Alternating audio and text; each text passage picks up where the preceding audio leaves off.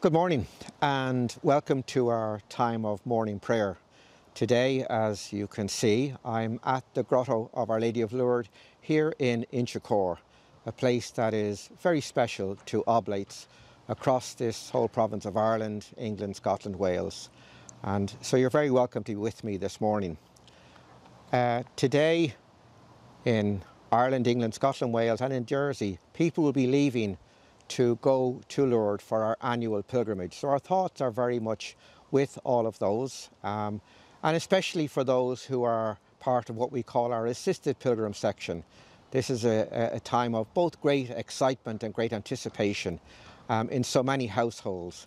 And indeed, if you are one of them, we wish you all a very safe travel, and we look forward to being with you in Lourdes from tomorrow.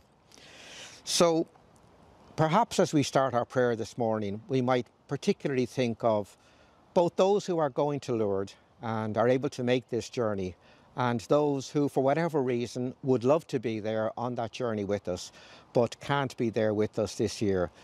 Please know that you are always there in spirit with us. We carry you in our hearts, we carry you in our prayers, and if we are there, you are there. So we'll start this morning, as we always start our prayer, in the name of the Father, and of the Son, and of the Holy Spirit. Amen.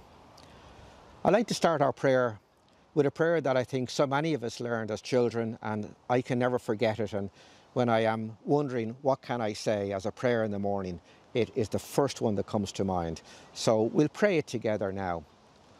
O angel of God, my guardian dear, through whom God's love commits me here, ever this day be at my side, to light and to guard, to rule and to guide.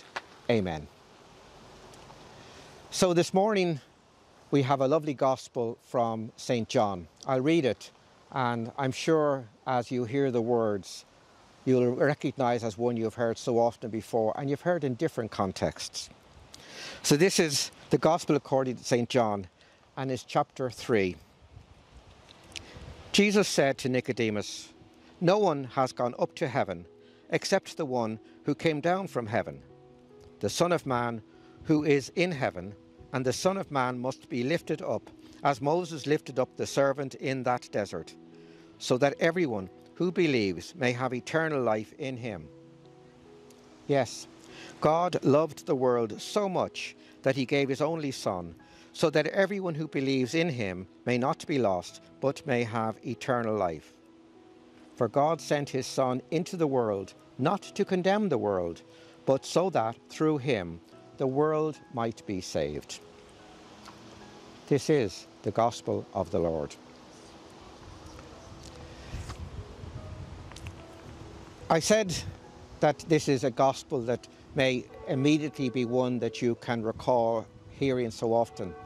And indeed, this is the gospel where, if you watch sports programmes, certainly in GAA for very many years, there was a man from, I think he was either Galway or Roscommon, used to go to the matches. He'd stand behind the goal and he had a banner up and it had John 3, 16, 17. And of course that is from this gospel.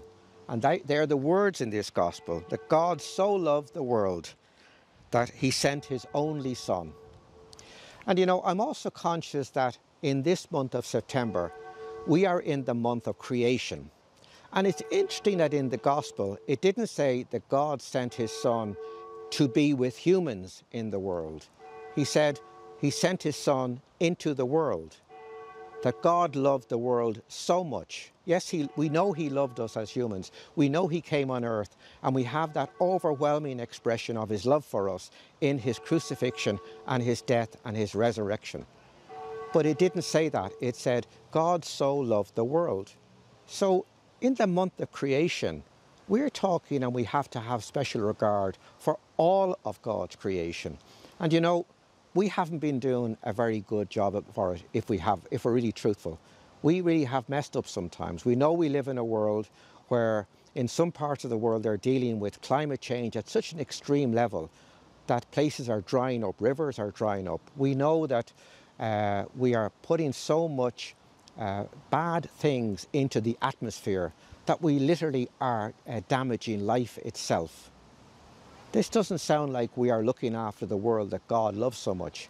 You know, this story of God loving the world links very much back to the book of Genesis. And we know as each day is recorded in the book of Genesis, at the end it says, and God liked it, or whatever the particular phrase is. He saw that it was good. So God created this earth. He created everything we see around us, the mountains, the animals, the flowers, the trees. Everything is being created by God. And I think that we have a special duty to look after God's creation. And so maybe today, as we think on this gospel, that God so loved the world that he sent his Son, and we think particularly the fact that we are in this month of creation, maybe we think about how we are doing, how we are caring for the world that God created for us. I remember many years ago seeing a picture of the earth taken from space. Maybe it was from the moon or somewhere nearby. And in that picture from the space, you saw amid all the darkness, you saw this blue earth. It was absolutely beautiful. That's the earth that we live on. It's the world in which we are. And this is what we are asked to take care of. So today, as we walk around, as we do whatever we do, maybe we take our little effort, our step, to do something. Sometimes people say, but what difference can I make? But you know, the smallest effort, the smallest task is us caring for this world that God created. So let's finish our prayer this morning. As I said, tomorrow, over today and tomorrow, very many of us will be making our way to Lourdes. And so a prayer that I always pray when I stand in front of the grotto, maybe you will pray that with me this morning. Again, I'm sure you know it. Remember, O most gracious Virgin Mary, that never was it known that anyone who fled to your protection, implored your help, or sought your intercession was left unaided. Inspired with this confidence, I fly unto you, O Virgin of Virgins, my Mother. To thee do I come, before thee I stand, sinful and sorrowful. O Mother of the Word incarnate, do not reject my petition, but graciously hear and grant it. Amen. Our Lady of Lourdes, pray for us. Saint Bernadette, pray for us. Saint Eugene de Mazenod, pray for us. And again, remember that we will remember all of you in Lourdes over the coming week. Thank you for being with me this morning, and have a nice day.